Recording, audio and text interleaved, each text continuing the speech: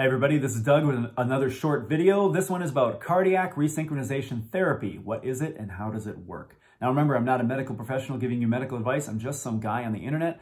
I hope this information is helpful for you so that you understand cardiac resynchronization therapy a little better and that you can have a more meaningful conversation with your physician. Thanks. Cardiac resynchronization therapy, CRT. It's a fancy phrase, it's a fancy set of words. What it basically means is that we're going to try and resynchronize the bottom chambers of your heart. If you're getting a CRT device, it means you're getting a 3-lead system, and the reason why is that the bottom chambers of your heart are not beating together. When that happens, the heart is not pumping blood effectively, and it will try to do things to compensate. And one of the biggest problems is that the left side of the heart, the left ventricle, starts to enlarge, and that's not good. That's a progression of heart failure. So the cardiac resynchronization therapy uses lead wires, kind of like this, to stimulate both sides of the heart, both ventricles, and gets them to contract together. That improves your heart's function, and it improves your blood flow, and in some cases, it can reverse the effects of heart failure. Some people may see a rise in their ejection fraction. This is the amount of blood that your heart pumps per beat. Other people might even see a reduction in the size of their heart. So it actually can reverse the effects of heart failure, which is pretty cool.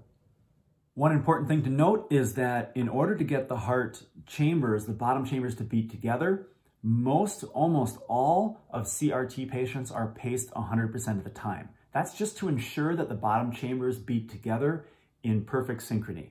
Now, it doesn't mean you're pacemaker dependent, but it does mean that your heart is going to be paced 100% of the time, just so that those chambers are beating together. Now, there's two different kinds of CRT devices. There's a CRT-P, CRT pacemaker, and there's a CRT-D defibrillator. You would get the different devices based on what your heart is doing. The main purpose, again, is to get those bottom chambers beating together. But the secondary problem is if your heart is beating too fast for some reason, you're getting fatal rhythms that could cause you to die, you'll get a defibrillator, and that will prevent the fatal rhythms from continuing. If not, you'll just get the pacemaker version, and that's there just to pace your heart. And both do the same main function, which is getting the bottom chambers to beat together. The defibrillator has the extra added function of preventing a fatal heart rhythm from taking off and taking your life. That's really it. That's the basics of cardiac resynchronization therapy. It's there to get the bottom chambers of your heart beating together so that your blood is pumping more effectively and you can start feeling better.